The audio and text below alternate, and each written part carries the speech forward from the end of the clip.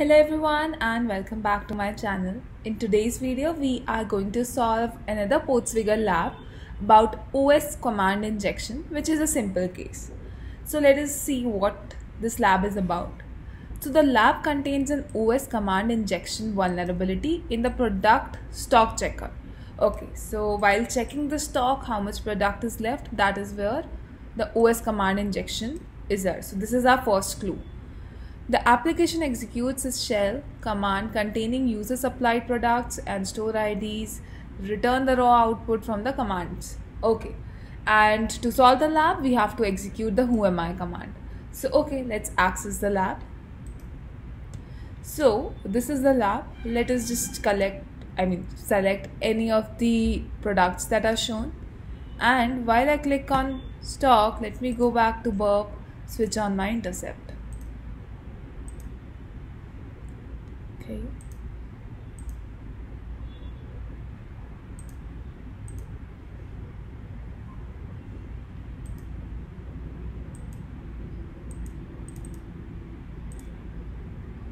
Okay, yeah, now we got the request. I think it was not clicked before, but I'm not sure. So yeah, anyway, we got the request and we see that there are two parameters that are going in here, product ID and the store ID.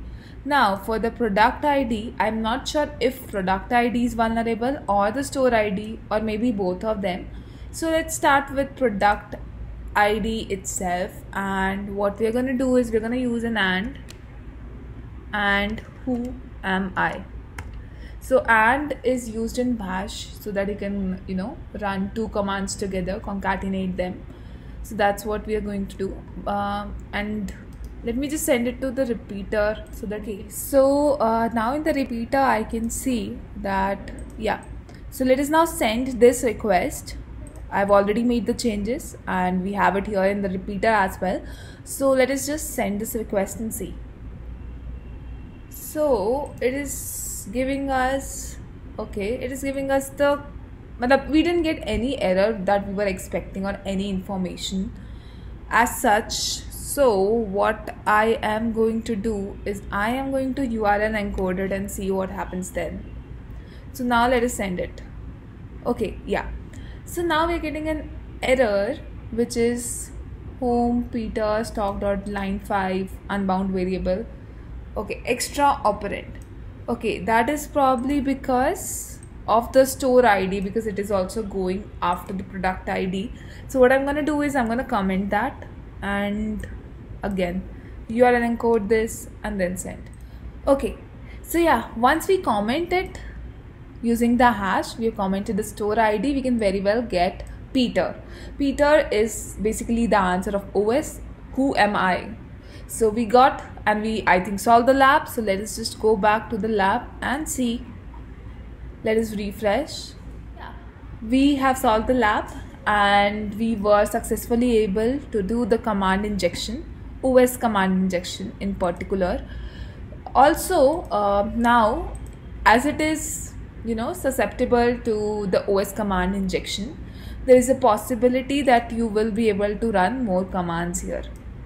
And there is a possibility that store ID is also vulnerable to your OS command injection. To check that, I will just copy this, remove the whole thing here and then paste here and then send. And we get Peter again. So to conclude the lab, we were successfully able to conduct OS injection here. We understood if you were doing it as a real life pen test, then you would not know in which page or where the OS command injection is. So you will probably be checking all the input fields that you'll find. So that is how you'll come across this page, product ID and store ID, and you'll try and you'll get through. So I hope you enjoyed today's session and thank you so much for watching. If you like this video, give it a thumbs up and share it with your friends. Bye.